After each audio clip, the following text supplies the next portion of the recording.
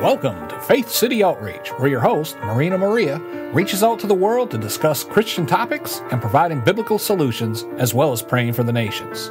Deuteronomy 31 verse 6 says, "Be strong and courageous. Do not be afraid or terrified because of them. For the Lord your God goes with you. He will never leave you nor forsake you." The music in this broadcast is provided courtesy of Zapsplat.com. Now, here is your host, Marina Maria. Welcome to Faith City Outreach. This is Marina Maria with today's special guest, Pastor Stanley Rios from Christ on the Rez Ministries, which is located in southern Arizona. Pastor Rios is a member of the Tohono O'odham Nation. The Tohono O'odham Nation are also known as the Papago Indians, which means desert people. The Tohono O'odham Nation resides south to Sonora, Mexico, and north to central Arizona.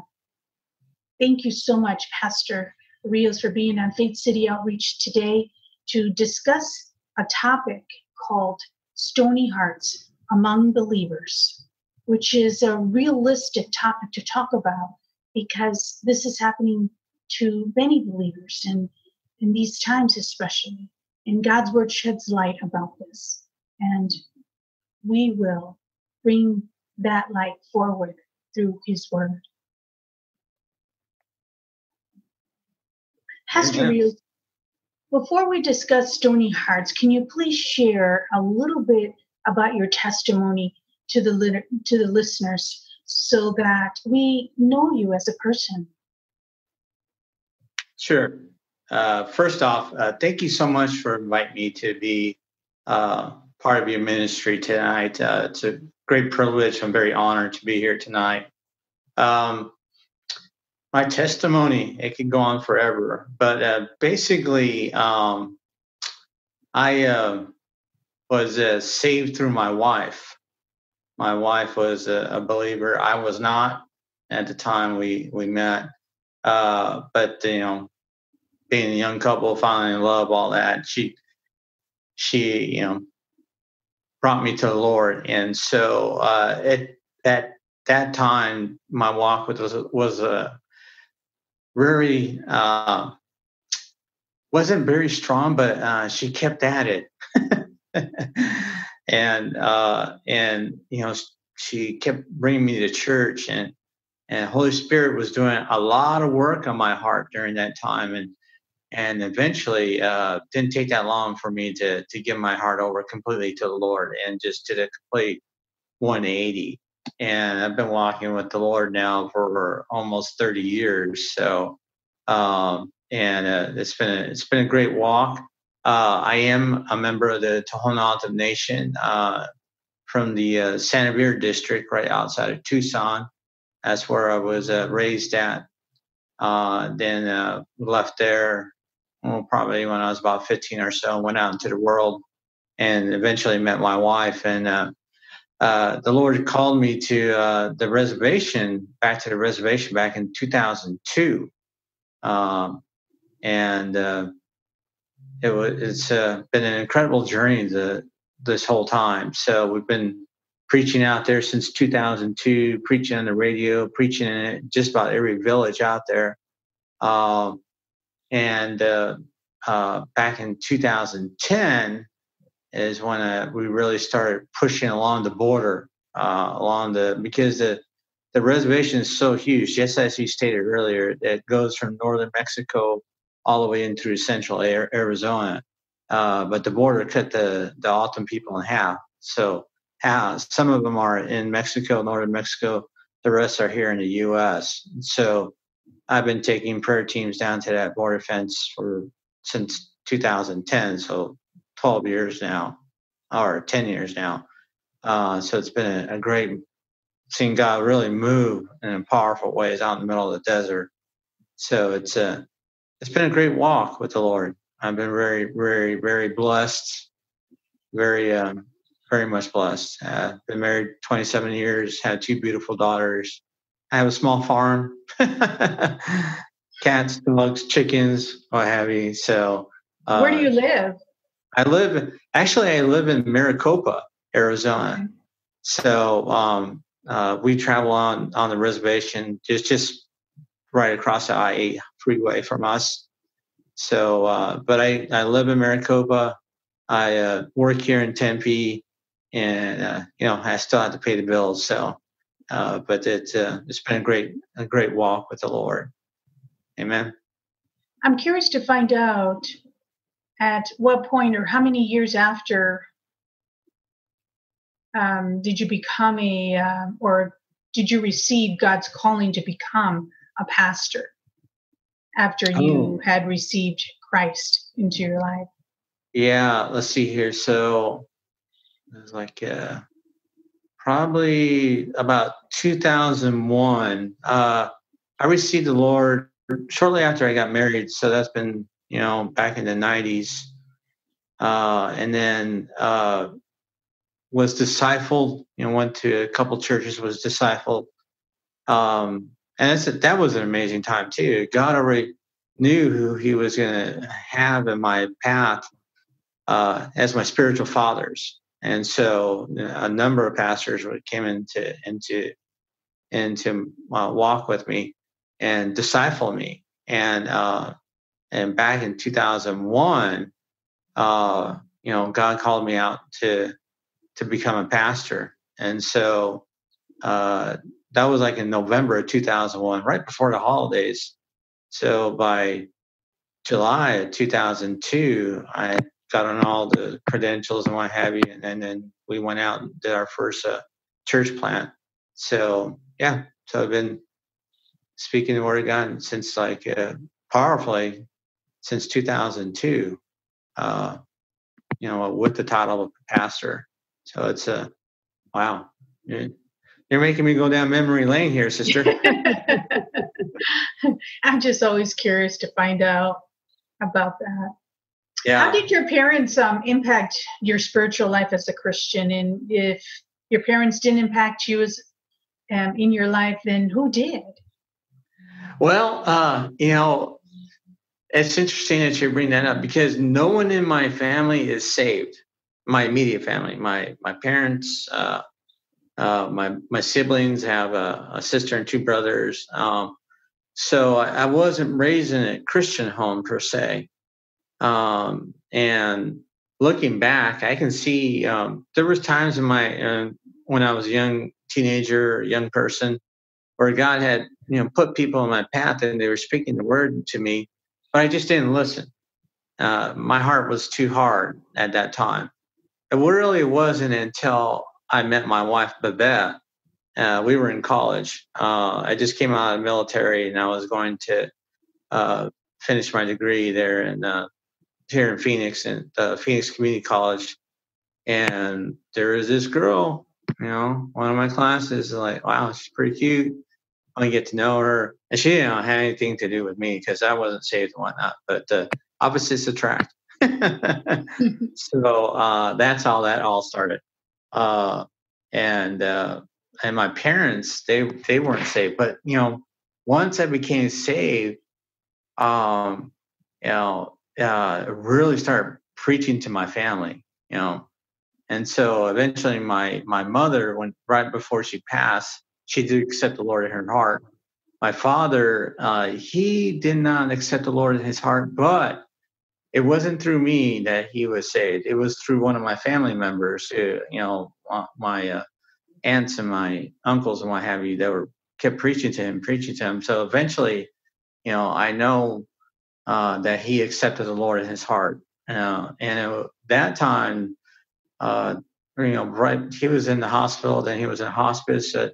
But my daughter, I have two daughters, Gabrielle and Emma. Gabrielle, she's the oldest. So she was probably about 14 or so when my dad passed on. So I remember her writing a really nice little note for him, gave him a Bible, put it in the bag, and she gave it to him. And he didn't know what to do with it at first. Eventually, she came up to me. She's like, "Dad, I had dreams about Grandpa. That he had opened up the Bible, he's reading it, what have you." So, that was just a confirmation to me that Dad had received the Lord. So, really happy about that. So neither one of them were saved until the end of their lives. But, God kept opening up those doors, opportunity to speak the word into their hearts. And same thing for my brothers and my sisters too. So, and that was a kind of a difficult time, because, being Alton, being native, we have our own culture, this, that, and the other, the hen dog and, Iato is, the elder brother and all that. So preaching out there, especially to my family, they're pushing him away, pushing the Lord away. They want to hear it, blah, blah, blah. But, God, makes a way for the words that were spoken into him being that seed in their hearts. And so all these years later, their heart's a lot softer than it was, when we were younger. So it's really amazing to see how the Lord moves on people with the hard hearts. Right. Now, there had to have been somebody, though, who impacted your spiritual life. Oh, yeah. That would be Brother Lanuza, the contact that got us together. Oh, Pastor Paul Lanuza? Yes, ma'am. Yes, ma'am. Wow. He was my first pastor. So, and he saw what God was doing, and he brought me into underneath his wing. He mentored me and whatnot. Then I left his church and went to another church, Camelback Community, and stayed there for a while. And now this is interesting. So it kind of felt like Moses, Moses was raised in Pharaoh's house and what have you. I was at Camelback Community Church. It was a perfect church. It was only like 15 minutes away from home. We were doing all these building projects. I was on the board. My wife was teaching Sunday school and whatnot. I thought my daughters were going to be, going to school there because we had plans for, at that time they're just on a piece of paper to build a high school and what have you. All that's come to fruition. There is a campus there on church grounds, but then God comes in and he, says, no, you're going to go out to the middle of the desert and preach the word of God. So what did you think? Yeah, exactly. So what did you think? What came to your mind when he said that? Well, it was. Did you say no way? Yeah, no, I tried not to say no way, but I was like, I'll think about it. So Babette and I, we packed up the girls and we took off out to a place called Hikiwan and met Pastor Brown out there. He was another influence on my life. And Pastor Brown, he's gone on to be with the Lord, but he'd been out there for years and years. Then I ran. There was another Assemblies of God teacher, pastor, brother England, down there in Ajo area. And he was a really big influence on me as well. Both of these men have gone on to be with the Lord, but they would speak to me of, the Shekinah glory would come into their, they were just out in the open. They didn't have buildings at that time, but the glory of God would come in, and it would just hover for days. Hikiwan, they're way out in the middle of the desert, close to the border. So what Pastor did was he dug a well, put like a 2-inch pipe in. And so back in those days, they were out in wagons. So people would come in. It would take them at least a day to get to where he had dug the well to fill up their water bottles or their barrels and stuff. So then they just kind of hang out and have camp meetings out there. And that's when the Shekinah glory would come down. It's just amazing. Just amazing. And I've seen that happen out in the middle of the desert. Just, the glory comes in like a fog. And it just settles down. So how do the people react when that happens?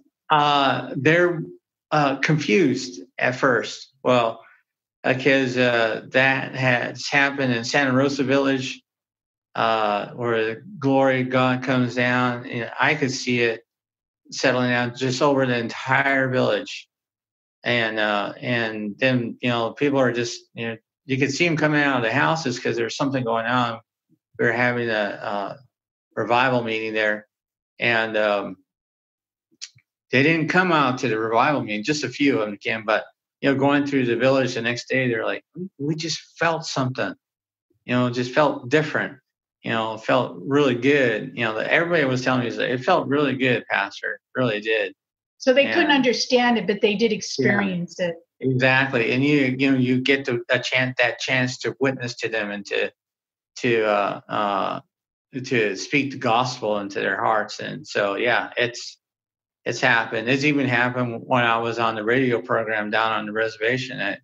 You could just feel the Shekinah glory coming into the radio station when I was on air, and I was like, man, there's just a heavy presence of God in the radio station. Even now, with this interview, you can just feel this presence of God just coming in, and it's just that type of experience and encounter that I've had, and taking teams out, especially teams down to the border. I have not during the summer months because it's just too hot, but when it cools down, I take teams. Most of my team is from Green Valley, a bunch of retirees, but I've had teams from Oklahoma, Navajo land, Hopi land. They come down and they absolutely have no idea of what the border is like. And then we, praise and worship, speaking the word, and the Shekinah glory comes in again. It just settles down right where we're out in the middle of the desert. Wow. It's an amazing thing. That's powerful, very powerful. Yes. Very powerful. Yes, it is. Pastor Rios, what are the challenges of being a pastor at the reservation? Well, only the strong survive. I'll be honest with you. So what do you mean by that? What I mean by that is that when you go on to the reservation, first off, you had to be prayed up, and you had to have a very strong heart. And you had to have a very determined heart. And over the years, what I've learned is that you have to really humble yourself before the Lord when things get really tough, because there were times when no one showed up for church. You come in and we had, it wasn't the building that was bringing people in, because we had everything. We had, the children's services, we had a, preaching hall, altar, musicians, they just didn't show up. They didn't want to come into church, so you had to really, really humble yourself before the Lord and ask why, and call in the flock, so to speak, and God will give you the wisdom on how to preach His word. I remember going from our church building there in Santa Rosa, going down to Cover Wells, and I was like, Lord, your people are too far apart, too many, it was taking me forever to pick people up, come back, what have you. And then the door opened up for the radio program to open up on the reservation. And then that was, a godsend there. And you'll be able to preach the gospel on the air, because the footprint reached across the whole reservation and then some into Mexico, all the way to, people were telling me, they heard me all the way into Rocky Point area. And, with the gospel. Yeah. And that was just an amazing time. So what I mean by getting back to only the strong survive, it's just that you have to be determined to stay the course where God has called you. Because I've seen so many people that, so many pastors that come into the reservation and their hearts are well intended. It's not that they have bad hearts or what have you, but when you come in from an urban environment, coming out into the middle of the desert, things change. So they don't last too long. No, they don't last very long. Or if they do stay there, a year, maybe two. I think 5 years is the most I've seen some pastors hang out. And so, it's I've seen it as less than a month. Because if especially when you're a young pastor, you're bringing a young wife, young family, you're out there, and there's nothing out there. Right. So Now there's no Starbucks, there's no grocery stores, there's no, going to Taco Bell, what have you. All the conveniences that you enjoy here in the urban environment are nothing. There's nothing out there, and so you have to learn to adapt and overcome those obstacles. And in many ways, you have to be called to be a pastor out there. You really do. You have to be called. And you may say it verbally, but it's got to be something that's really deep in your heart that it's like, okay, I'm going to preach out here. I'm going to preach to these people who are unsaved, unlocked. They don't know the Lord, and then it's really, really difficult to preach out there. Now, a lot of things what you said, it reminds me of what a pastor told me. I'm not sure if you know Pastor Koda, but he remembered, or he actually shares sometimes that his experience when he was in the reservation, and just like you mentioned, that he never really had any friends, never had people go and visit him when he was a pastor for a long time. And now that he's back into he's living in Prescott now. He's not in the reservation anymore.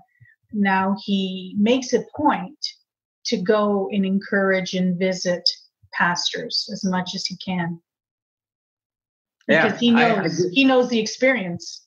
Oh yeah, I've done that. I'm doing that now. I mean, because I'll go out and just kind of visit, check up on everybody, and see what's going on, and hang out with them. And some of them aren't there anymore. Some of them are. And so, and I can tell that they do appreciate it. Some of them stop by and just fellowship with them and encourage them. And that's, if the pastors are listening now, I would say to you pastors that, don't just, it's not the, if you don't feel lonely, just out in the reservation, even in an urban environment, go visit the other pastors. Doesn't matter if they're of your flock or of your faith, so to speak, or of your denomination or what have you. They're still people. They're still God's children, and they need that fellowship with you as much as you need to fellowship with them, because iron sharpens iron. It's written in the Word. Iron sharpens iron. Right. And so that would do much to encourage each other during this time. Exactly. Pastor Rios, what have you been learning about the Word lately about stony hearts? I know you've been really studying the Word about this, and we had talked about it at least about 2 weeks ago, and you were really working on the responses and also the scriptures. Can you please explain what the Bible says about a stony heart? Well, the scripture is very clear on a stony heart, that God wants to remove the stoniness that is there. And he wants to give us a heart, take the heart of stone out and bring it and replace it with a heart of flesh, filled with his fruits, the fruits of the Spirit. And the key thing there when we're talking about stony hearts is to not push away the hands that took the nails on the cross, because he's going to reach down inside of you and pull that stony heart out. But so many times we see the sheep, the flock, his children, when that heart comes and you feel the touch of God on your heart, it's him. And you're like, oh no, Lord, not this area. I like this area.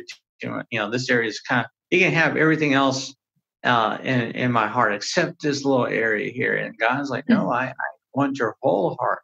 I want every chamber of your heart. I made your heart. I know your heart.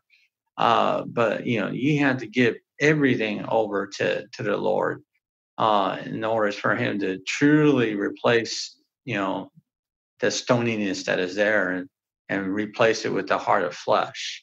And that's what the Lord really wants, is for us to be filled with the fleshly heart that is filled with the fruits of His Spirit. And because He wants to not just fill us with the seeds of the fruits of the Spirit, but He wants to grow those seeds. He wants to nurture those seeds. He wants to come in and water the seeds with the living waters that He has. Amen. And He desires to do that. And if we were just to lay our hearts down, at the altar, truly lay our hearts down at the altar, and bring the stony hearts in, He would be doing a marvelous thing, a wondrous thing. But I believe that time is coming. That time, we're in the midst of this COVID-19. It's a reset, and this is a wake up call for many of us. And notice when we speak of a stony heart, and God wanting to remove the stoniness, your heart can be full of jailhouse tats. Amen. It can be filled with, it can be an alcoholic heart. It can be a drug addicted heart. It can be, a gangster heart. It can be a prison heart. It can be, a heart that's been torn apart and what have you. Just bringing your heart just as it is, with all the wounds and the hurts and the scars and brokenness that is there. You can even bring the heart of your broken marriage to the altar. Amen. And sometimes that's when usually we do, right? When we're broken. Yeah.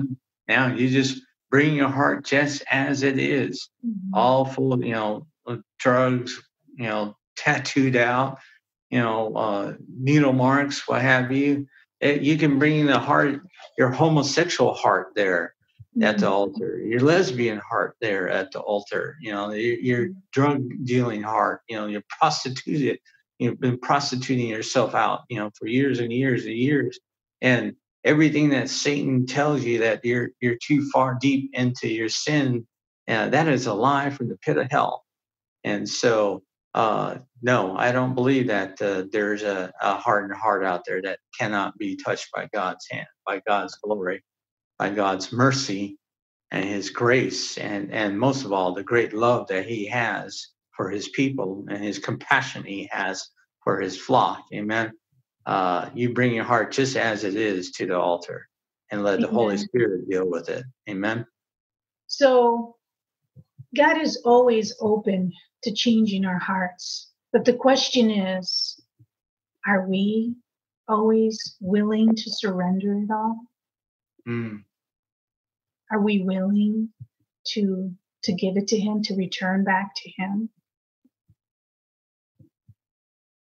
I believe that there is going to be a great outpouring of His Spirit during this time. We're kind of like in a I've been feeling this in my spirit ever since this COVID thing started. That the Holy Spirit is hovering over the U.S. He's hovering over the entire United States, or over the whole globe, really. But in particular, over the U.S., He is hovering over the emptiness that is in our nation, the dark places. Amen. That when we look in the book of Genesis, it talks about Holy Spirit hovering over the waters of the deep, and I feel that I've been feeling in my spirit that it's the same kind of thing right now. Holy Spirit's been hovering over our nation, and He's going to be moving. Amen. And people who are listening, they need to understand that Holy Spirit is attracted to the emptiness of your heart. Just as He was hovering over the forming of the world in Genesis 1, we read it, how He was hovering over the vastness of the emptiness of the forming of the earth. So it is with the heart of this nation. Amen.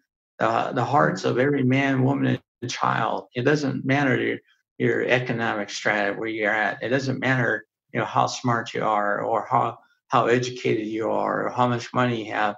when we're talking about the hardness of your heart, it's sin that has caused the hardness of so many hearts here. So, and so God is waiting for, he's going to be coming into the empty places of your hearts. He's going to be coming into the wilderness places, so to speak, of your hearts. He's going to be coming into the hard places. And there's a lot of hard places in people's hearts. We can't even begin to understand the heart of the human heart and all the things that is the trauma that's been there, the hurts and the pains that are there. But God's forgiveness. And coming in with his great agape love, and that you cannot overwhelm, or you cannot you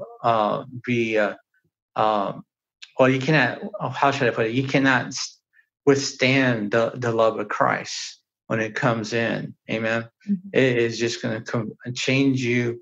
It's going to pull you towards him. It's going to, cajole you. It's going to speak to you. It's going to move you, to the point of tears and then some. But he is coming, and he's going to be coming in a great wave. Just as Scripture says that he's going to pour out his Spirit on all flesh. And we're going to see a great, great harvest of souls to come into the kingdom. Amen. And I can't wait. I cannot wait. I can't wait. Pastor Rios, so the warning sign of a stony heart would be sin, right? Yes. Anything else? Sin is the only thing that I can think of.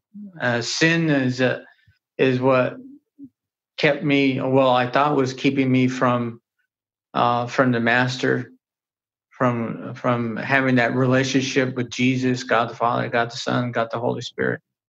And I was listening at that time, before I became saved, I was listening to all the lies of the enemy. You're no good. You're just a drunk little Indian. You're an uneducated Indian. You're a poor little Indian. Who are you to come into the knowledge of Christ and to be used by God? And I believed those lies for the longest time. Until I met my wife, and she began to speak to the Word of God to me, the truth. Amen.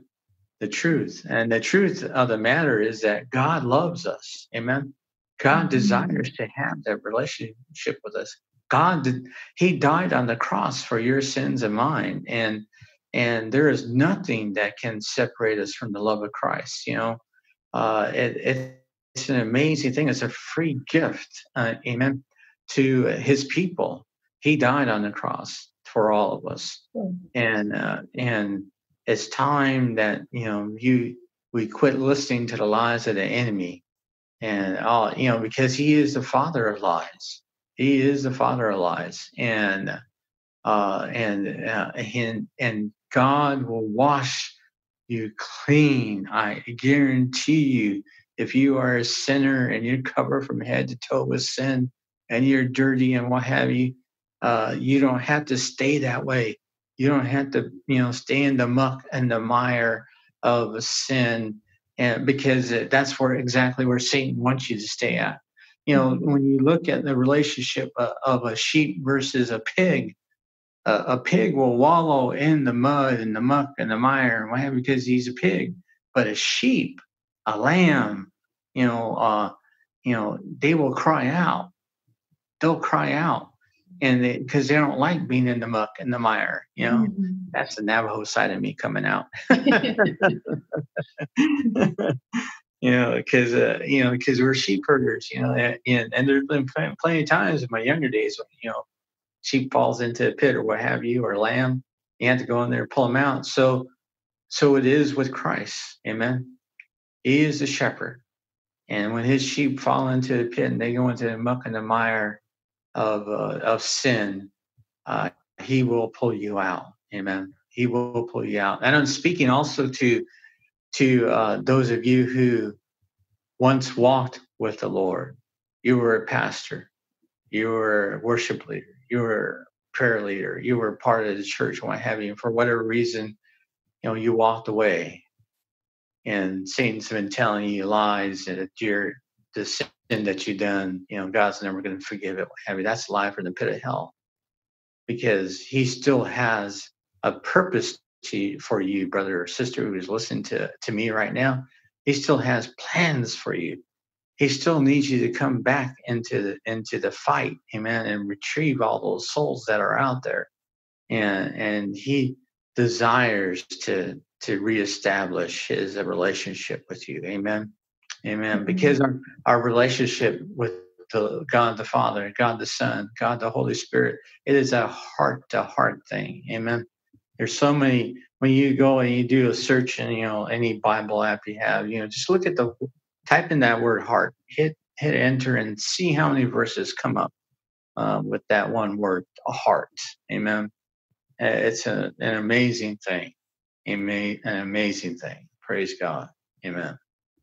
This is Marina Maria, and I'm talking to today's special guest, Pastor Stanley Rios from Christ on the Rez Ministries, located in Southern Arizona. We are discussing the topic of stony hearts among believers, which is a reality of what is happening today to many believers. And God's word sheds light about this, but there's hope.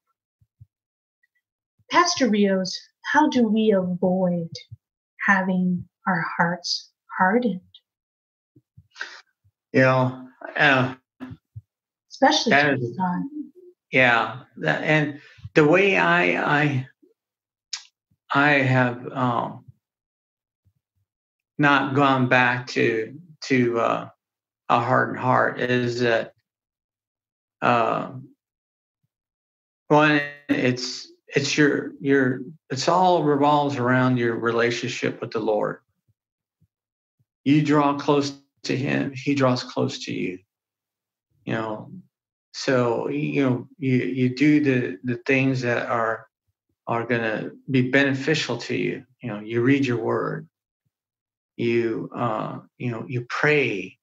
Everyone can pray. I don't. This deal about only pastors can pray. Only the priest can pray. What have you? No, you pray. I became an intercessor. I didn't even know how to pray. And God showed me how to pray. And, it's been a great, that area of my life has been fantastic. But reading the word, that is another thing, because there's many brothers and sisters out there saying, well, I can't read the word.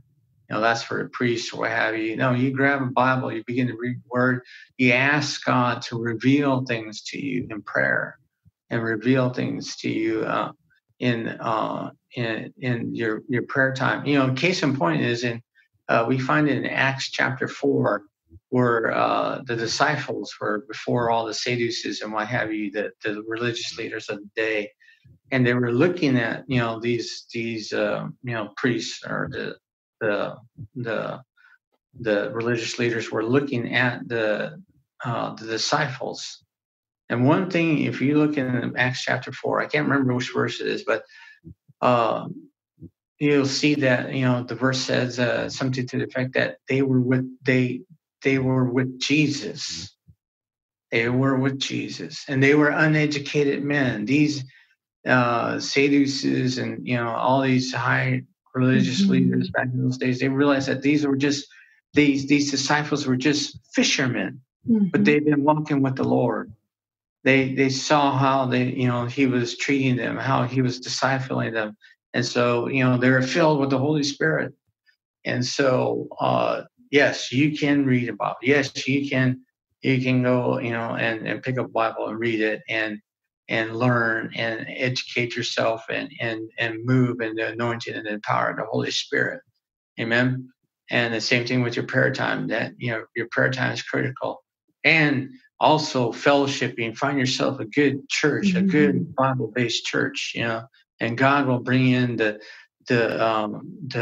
spiritual mothers and the spiritual fathers that you need to grow in Christ. Amen. And he will lead you there. Amen. Just as he led me.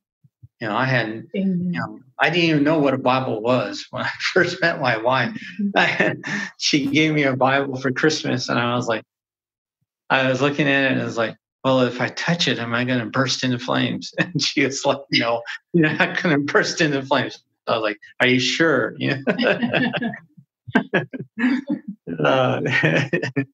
But funny. yeah, that was our first Christmas together, and I still have that Bible. It's very precious to me. Pastor Rios, I know there's some listeners out there listening to this interview, and they're actually admitting that they have stony hearts. Yes. And I'm wondering, what do they need to do? What is the very first thing they need to do, Pastor Rios? Well, they need to get before the Lord and repent of their stony heart. Need to come in, in the place of prayer and a place of humility, and realize that it's not your money, it's not the other man, the other woman, it's not your job, it's not anything that this world offers that is going to change your heart. Because we as a society we're running after that all the time. I'm going to make big bucks and what have you, or this, that, and the other, and what the world offers is not going to save you. It's only a relationship with the Lord Jesus Christ that is going to save you. And you come, bring your hard heart down before the altar, and ask God to take it away from you, and to remove those things that are not of Him, to give you a heart of flesh. You just need to simply come to the cross and accept the Lord Jesus Christ as your Lord and Savior. And He will come in and He will do the rest. Amen. Amen. It's a very simple process. It's not hard. Yeah. Exactly. So one is repentance. And I'm also curious to find out, I know that our stony hearts can affect our relationship with the Lord. Do they also affect our marriage and our relationships with other people too? Oh, yes. They do. They do. And when you have a stony heart, it really not only separates you in so many ways from God the Father, God the Son, and God the Holy Spirit, but your wife or your husband, your children, your grandchildren, they all see that. They all pick up off of that stoniness and the hardness, and it actually is really a generational curse, because your kids, they develop the same habits, they just develop the same things, because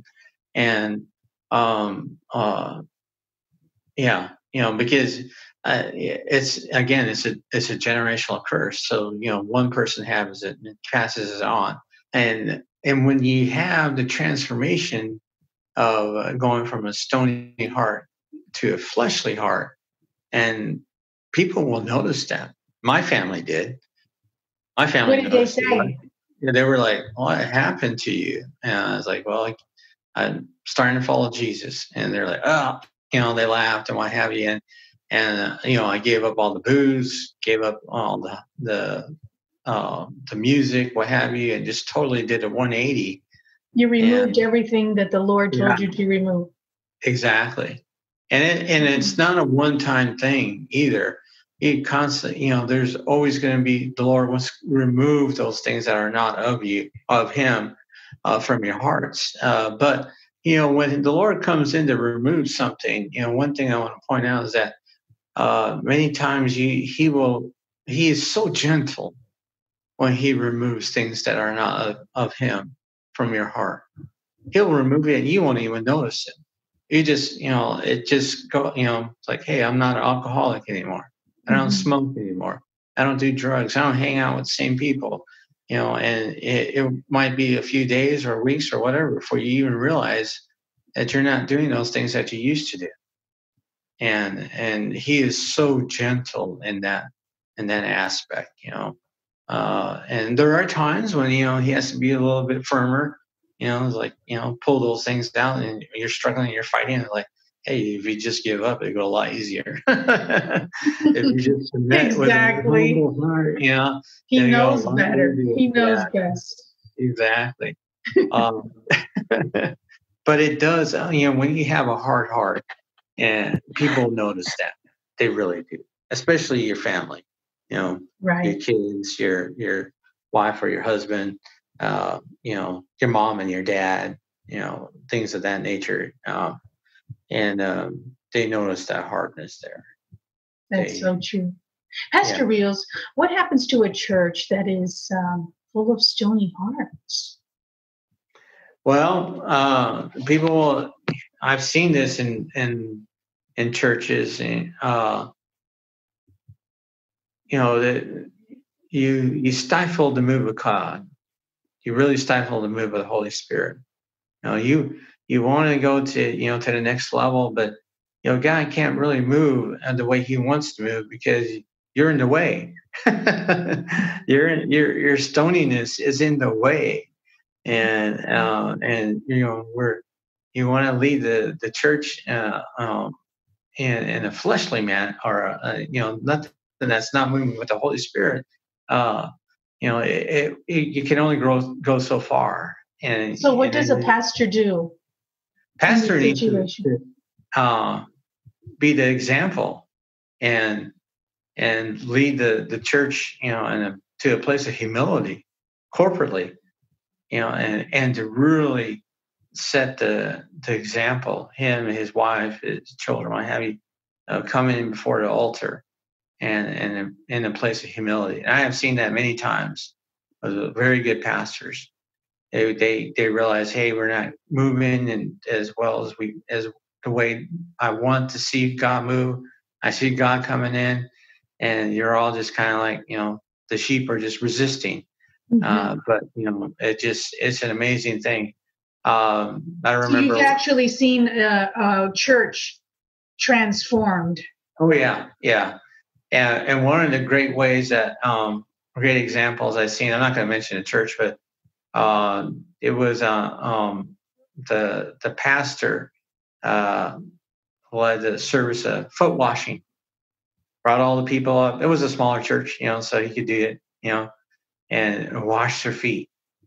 And amazing thing, that sense of humility, it really broke things off of people, and it was just an amazing thing to see how God moved and how the Holy Spirit came in to restore and to heal and to forgive.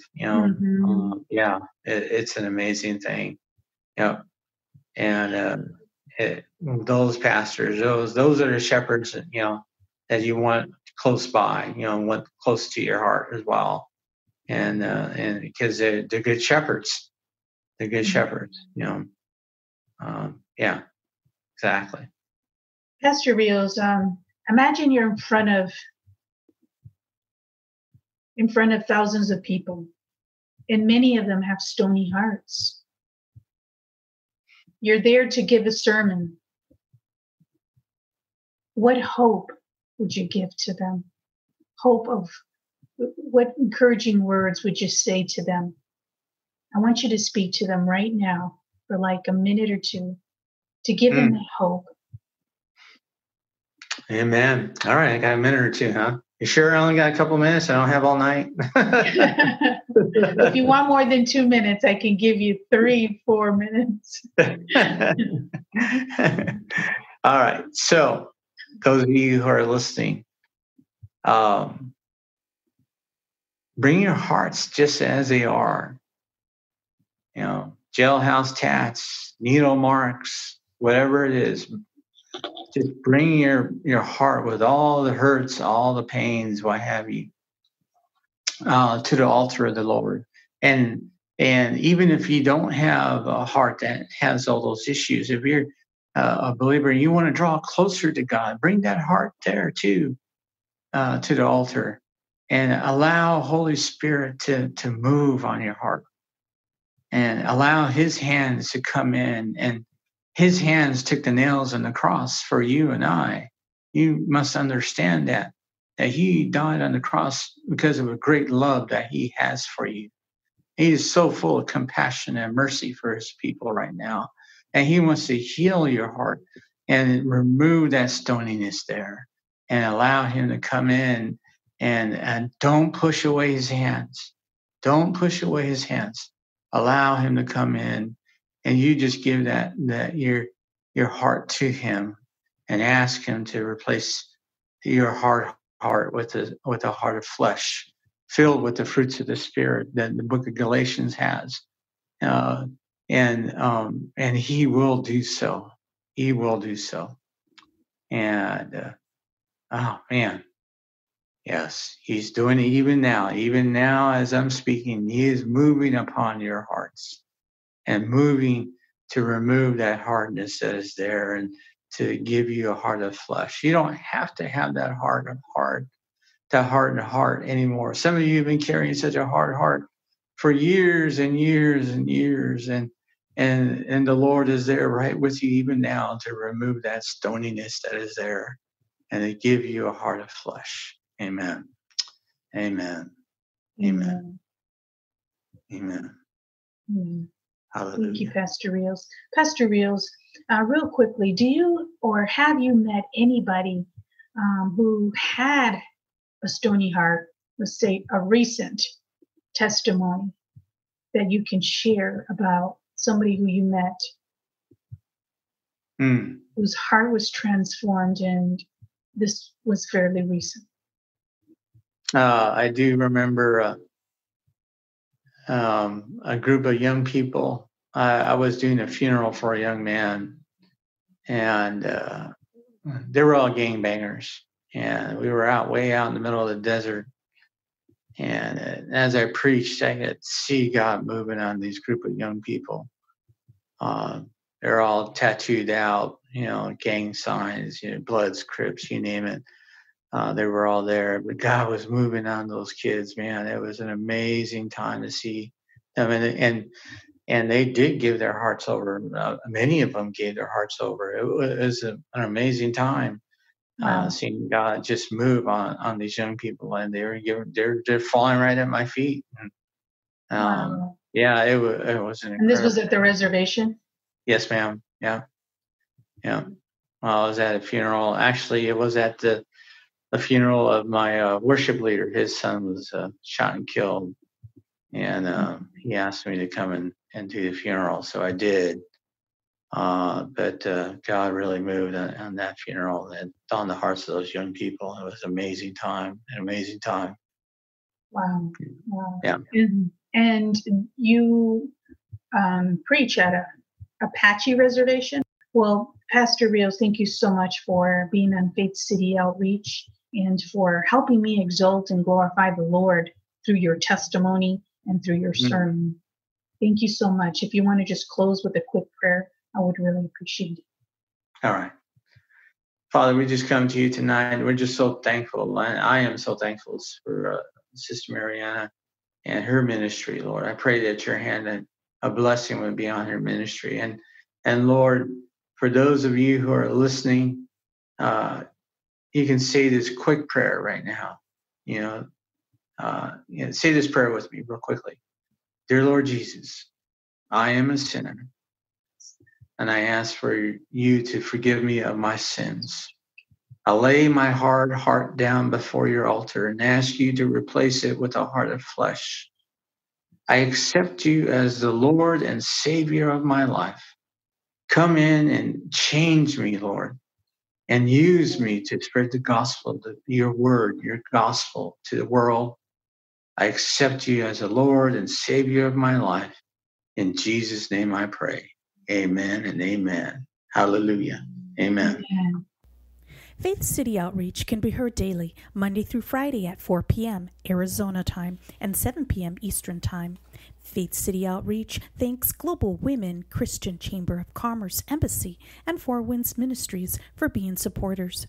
Psalm 117, Praise the Lord, all you nations. Extol him, all you peoples. For great is his love toward us, and the faithfulness of the Lord endures forever. Praise the Lord.